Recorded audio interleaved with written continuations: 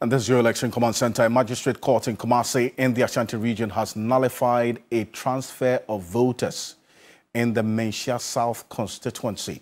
The court on Tuesday, September 24, that's today, ordered the Electoral Commission of Ghana to revert the voters in question back to where they were transferred from. That's what happened.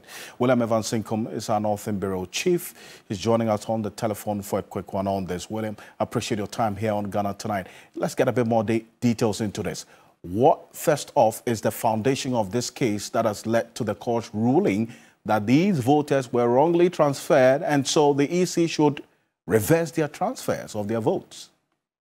Well, so on September 20, the parliamentary candidate of the ruling New Patriotic Party, Manhyia South, and some executives of the party petitioned the court that some about 1,000 voters who transferred their vote to the Manhyia South constituency did that illegally.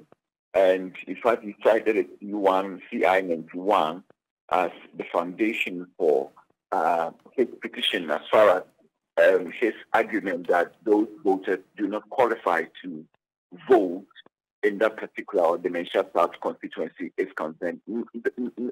Don't forget that Manhyia South constituency is the constituency of the vice presidential candidate of the ruling New Patriotic Party, Dr. Matthew Pempe, who was once upon a time the lawmaker for that particular constituency. So after the hearing, or after petitioning the court invited landlords of those about 1,000 voters alleged to not having the legal right to vote in that particular constituency or the Manhyia South constituency to come there or to come to the court and then testify. So some came and some could not make it. So today we understand that the court made a ruling, that the Kumasi Magistrate Court made a ruling that about 600 voters out of the 1,000 do not qualify, or their voter transfer have been nullified by the court. But as I speak to you now, both the Electoral Commission, when I made call to the Electoral Commission, they are saying that they do not have the full fact of this particular ruling, and for that matter, they are still waiting on the court to provide them full details so they can also do some reconciliation. Later by tomorrow, they are likely to come out with their position as far as today's court ruling is concerned. Of course, for the NDC, it's kind of indifferent. I spoke to the regional organizer of the party. They are saying that so far, those people whose name were allowed to remain in the voters' roll as far as Manhyia South constituency is concerned. They still have their numbers there. They still have their people there, and so they also do not know the about 600 people that the NPP claimed that they were brought into the Manhyia South constituency illegally.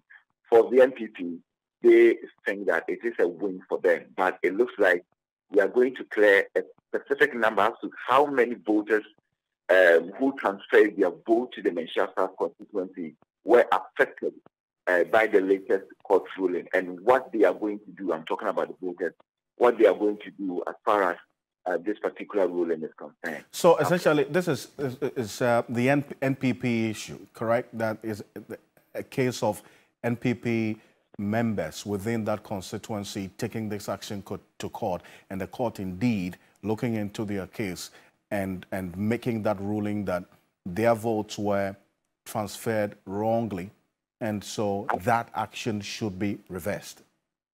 Well, absolutely. So that is the NPP taking the matter to court, that they suspect that about 1,000 voters who transferred their vote from various constituencies to the Manhyia South constituency did so illegally. And for that matter, they are seeking a reverse of that particular action, which the court, the Kumasi Magistrates Court, today granted. William, appreciate you for this.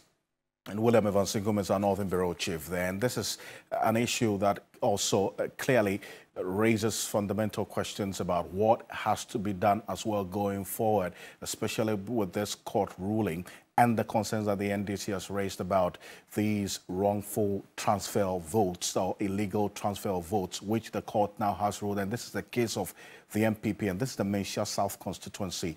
That's the constituency of the vice presidential candidate of the MPP, Dr. Matthew Opoku Prempeh. We'll see how things play out in the coming days on this matter here on your Election Command Center.